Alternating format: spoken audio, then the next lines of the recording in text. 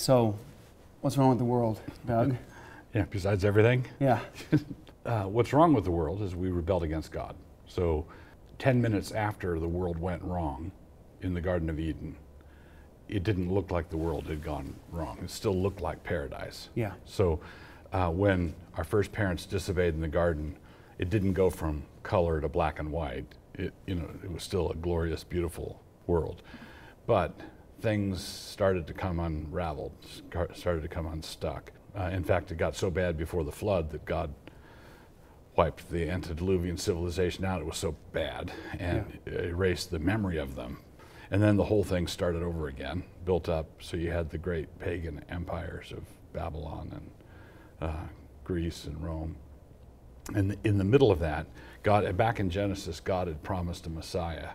So he was going to let us run out to the end of our tether.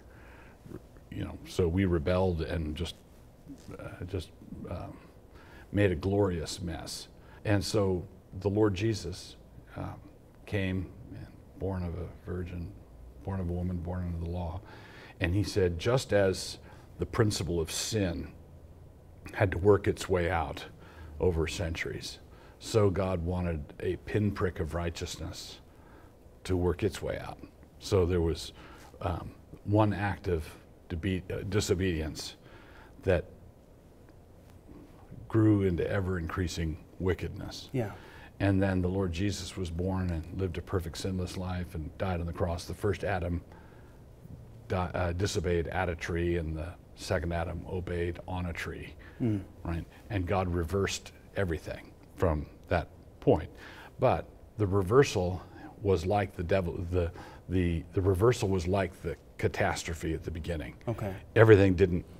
So 10 minutes after Adam and Eve sinned, it wasn't like, the day you eat of the fruit of the tree, you shall surely die. Well, we're still here. Maybe the serpent was right, and that sort of thing. But they died. They were separated from God. 10 minutes after Jesus ascended into heaven, the disciples could look around and say, well, everything's pretty much the same old world. Yep. Right? Same old world.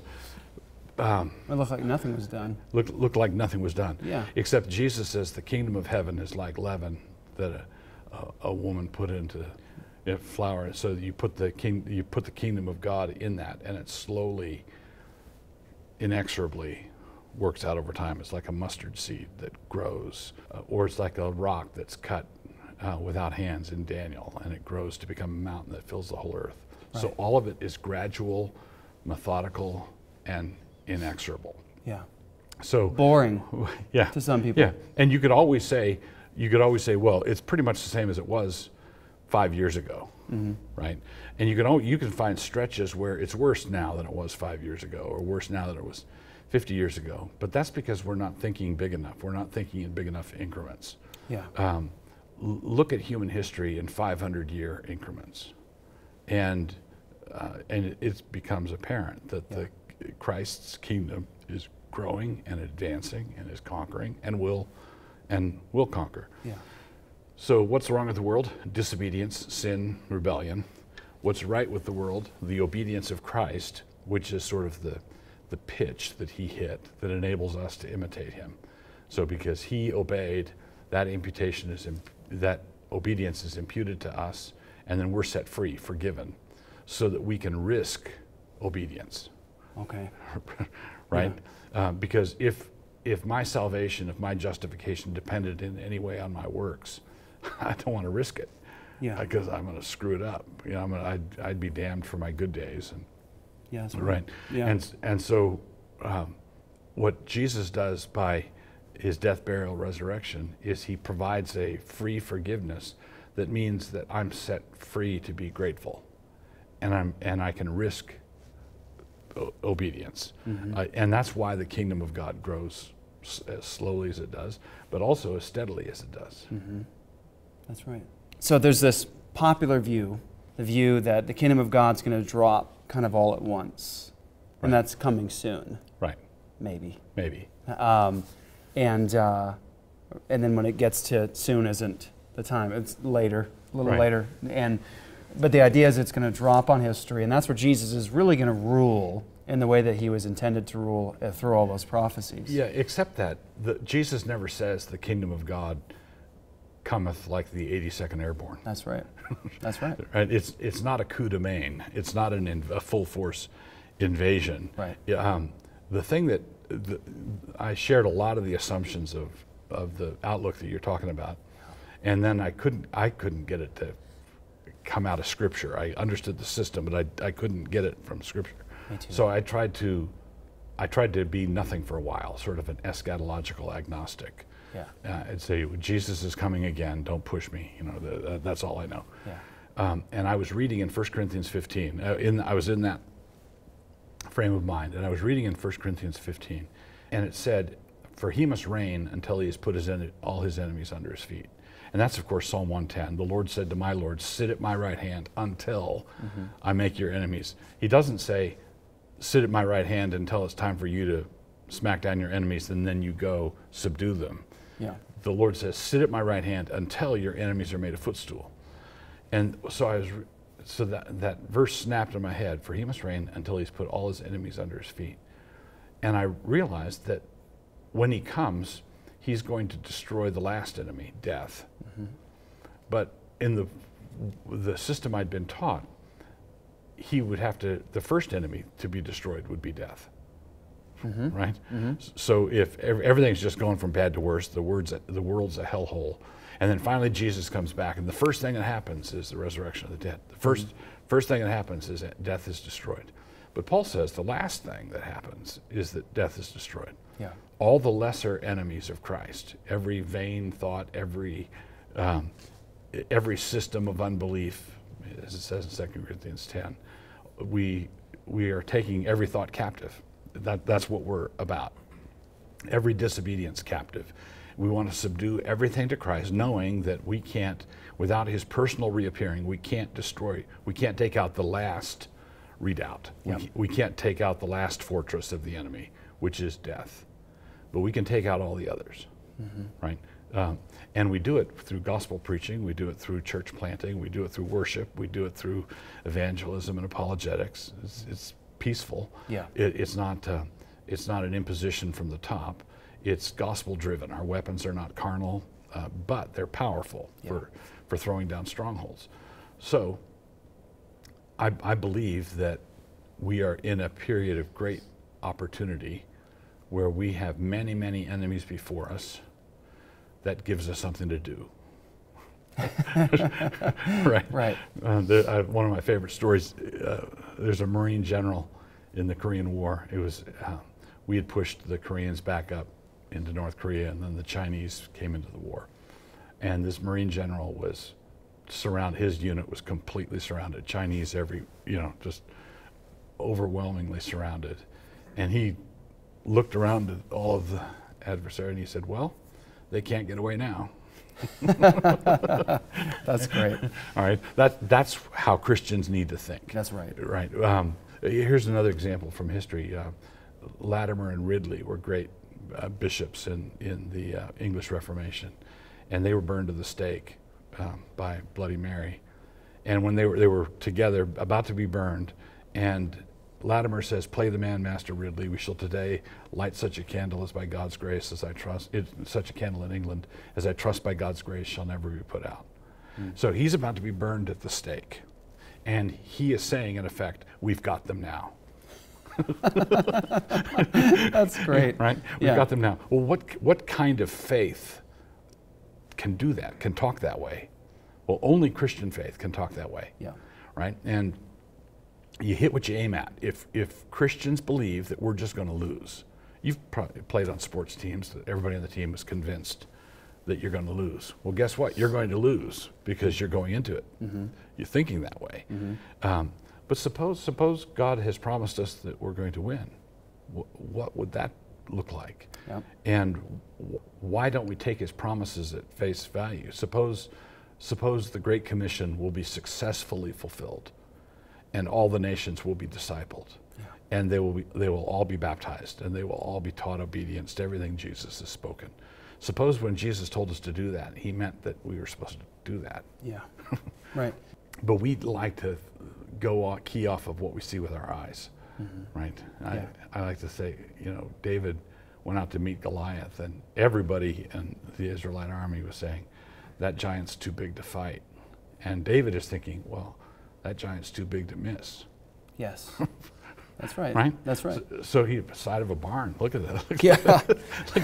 Look at that guy. Yeah. And so why is it that we think that size matters? What matters is the promises of God. That's right. Right? Yeah. If God has promised it, then there's nothing they can do to withstand it. That's right. If God has not promised it, there's nothing we can do to bring it about. Yeah. Maybe I'm wrong. You were there. Yeah. I was there. Same thing. I believed a certain thing about the future and what was ahead of us, and I couldn't get it out of Scripture. I started seeing things that were conflicting with what I was believing. So I started going back to Scripture, saying, "Now I was taught all that in Bible college, but I can't really see it. But is that text actually saying what I was taught? Right. It is saying." So I was trying to get across to people who are now saying, "Okay, let me. What does the Scripture say?" I said, "Okay, well, the Bible tells us, promised to Abraham, he would have descendants as numerous as the stars." That's a lot of stars. It's a lot of descendants. You can't see, if you wanted, at the end of history, if you want to see the whole church, you're going to need a Hubble telescope. Yeah, and so that's a lot. That's grand. Yeah. And then you move forward and you have promises that are so abundant it's difficult to even discuss. Just promises of the nations coming, all the nations returning to the Lord, worshiping the Lord. And then the premier text that you quoted from 1 Corinthians 15, Psalm 110:1, this is the most popular Bible verse. It's God's favorite Bible verse. It's the one he quotes the most from in the New Testament. Sit on my right hand till I make your enemies a footstool for your feet. And you have text after text after text talking about the kingdom of the Messiah coming into history, his rule coming into history. And it actually says things like, you brought up Daniel 2, a stone that becomes a mountain, so small to large. Isaiah 9, popular Christmas verse, of the increase of his government and of peace. There'll be no end. The government will be on his shoulders. That's right. And it increases, it grows. And you have Jesus coming to talk about it like a mustard seed that becomes a tree, leaven in a lump of dough. And so you see there's a steady thing of progress that takes place in the Scriptures in terms of how this kingdom is going to grow. Now, Jesus said he brought it. The apostles say he brought it. The Bible says it had to come in that time period. And here we are, under the rule of Christ. For God did not send his Son into the world to condemn the world, but that the world through him might be saved. So if I say, God did not send his Son into the world to condemn the world, and I say, stop right there. What do most Christians think Jesus is going to do when everything's said and done? Condemn the world. Right? They say Jesus is going to come again, and then boy, they're in for it. It's all over except for 15 or 16 of the faithful. Right? So, but that's an admission of defeat. God's declared purpose was, that world is a mess, and I am going to glorify my name by saving it. So he could glorify his justice by destroying us in our rebellion, or he could glorify his mercy by saving us. But he can't glorify anything by trying to save it and failing. Right? That's right. Right. So if Jesus says God's intention is not to condemn the world, I believe that I'm living in a world that is not condemned, right? This is the propitiation for our sins, not for our sins only, but also for the sins of the whole world, right? So I am laboring in a saved world, declaring salvation to them, because they must believe in order to appropriate it. They must believe. But it's the tension you see in 2 Corinthians 5, where God was in Christ, reconciling the world to himself. Therefore we plead with you, be reconciled to God. So our plea to non-believers is to be reconciled to a God who is already reconciled to the planet you live on. God has already purchased the world. He's already purchased the nations. He's already purchased all of these tribes and languages and kindred with his own blood. So why don't you come along quietly? Just put down your gun. Stop warning. I think we ought to think more of non-believers as like that Japanese soldier in the Philippines who came down out of the jungle in the 1970s. In the 1970s, he comes down and finally surrenders decades after the war's over. Right? I think that's how we ought to think of the futility of unbelief. Unbelievers can't manage the world. They can't govern the world. They can't control the world. They aspire to deity, and it's a sorcerer's apprentice sort of thing. Everything comes apart. Yeah, that's right. And the reason we let it happen is because the Christians have sort of backed away from their confidence and their joy and their gladness, which would all be grounded in the promises of God for history. And when Jesus ascends, he comes up to the Ancient of Days, he's given a kingdom. Daniel 7:13-14 was that the Son of Man comes up to the Ancient of Days and is given a kingdom, dominion, and a glory, that all the peoples, nations, and men of every language might serve him, a dominion that's everlasting and never passes away, a kingdom that's never destroyed. Jesus, he goes up, but before he does, he says, all authority in heaven and on earth has been given to me. Right. And so all this belongs to Jesus, right, whether people accept it or not. Right. He is the Lord of the world. He's King of kings, Lord of lords today. So, okay, so here's the problem though, Doug, and this is what everybody always faces. I faced it. I'm sure you probably had these thoughts too. You finally realize that Jesus really is the King of the world, and he's made promises about what he's going to do to redeem and save, and we can trust he's sovereign. He can accomplish everything. He can give the gifts of faith and repentance. He really can. No one can stop him. But then you look around and you say, man, this place broke down, and it's a mess. The first question everyone asks me, Doug, is they always say, okay, I see it. They say, but what does that mean? How much longer do we have to go? What do you think? And I always say, I think what you say often too is I think we're in the infancy of the church. We have a long way to go. Right. So here's what I want to ask you. Tell me about raking rocks. I was building my house with my son, Nate, and we were getting ready for concrete pour. Yeah. And we were building the house, paying as we went. And sometimes we had time to work, and sometimes we had money, and it was like a three-legged race at the fair. And so one time I was up there with Nate and said, okay, well, let's rake this gravel. And Nate said, Dad, I'm pretty sure that we've raked this gravel already, that we've leveled it out and we've raked it. And I said, well, let's rake the gravel anymore. Because I didn't, that's all I had to do. And Nate said, why are we raking the gravel? We already raked the gravel. And I said, well, we have gravel and we have rakes. And that's all we have. Yeah. Right. So if I had more, I'd do more. Right. But I want to be faithful with what I've got. Yeah. So to whom much is given, much is required. You want to live up to what you've already attained. If you've got 2 pennies and you're a widow lady, you throw those 2 pennies into the temple treasury in front of Jesus, not knowing that he's there, and you make it into the Bible. Yep. Right? That's right. Right. Yep. So, and your faith is held out as a model to the end of the world. Yeah. And it was just 2 pennies, right? That was her raking gravel. That was her gift. That was her sacrifice. So what you want to be at your station, at your post, doing what God called you to do. Yeah. And then he's the general. We're not the generals.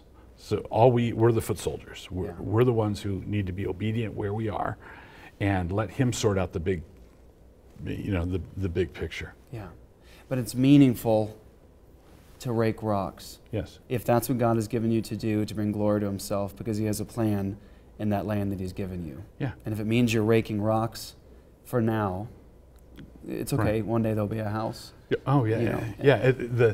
Another illustration. When I was in the Navy, I was on a submarine, and when a submarine goes to war, you've got all these men in the submarine doing different things. Yeah.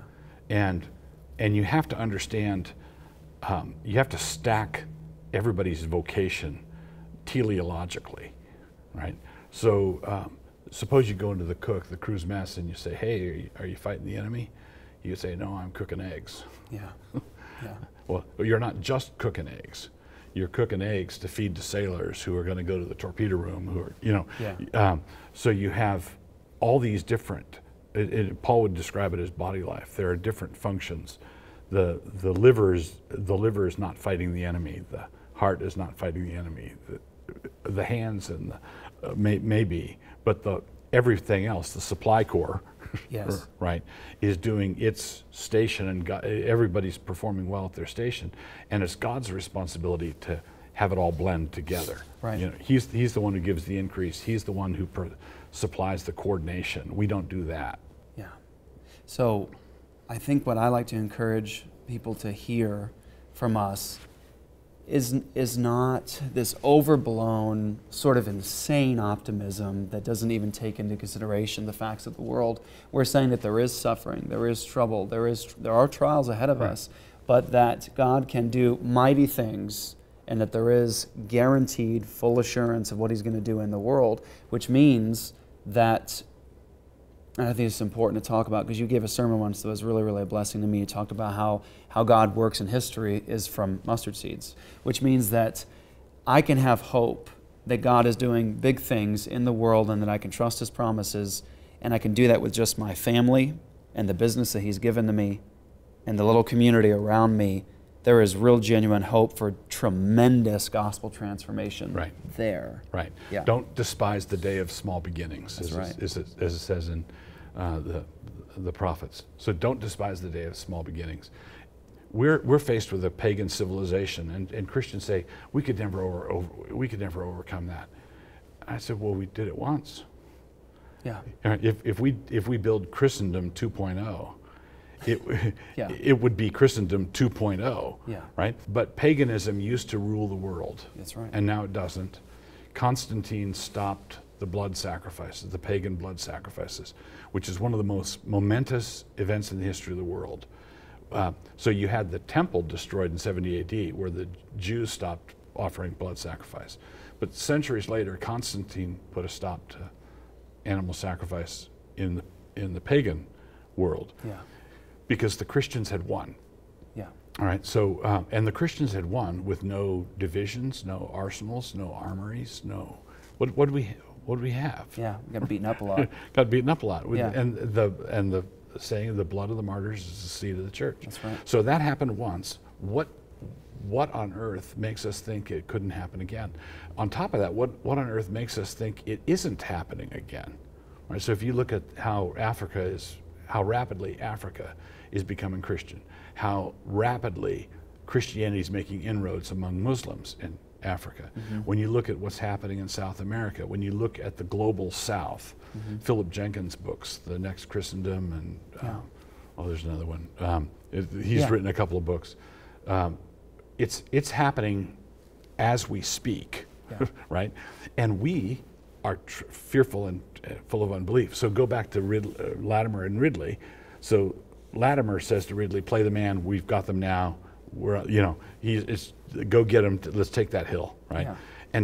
But a modern North American evangelical is sitting in his lazy boy with his remote, watching the news on the big flat screen that's mounted on the wall, and he watches the news and some terrible story, and he turns it off, and he goes into the kitchen to talk to his wife, and he opens the fridge, which is a state-of-the-art fridge, and he takes out a cold drink, and he closes the fridge and says, "Honey, it's the last days."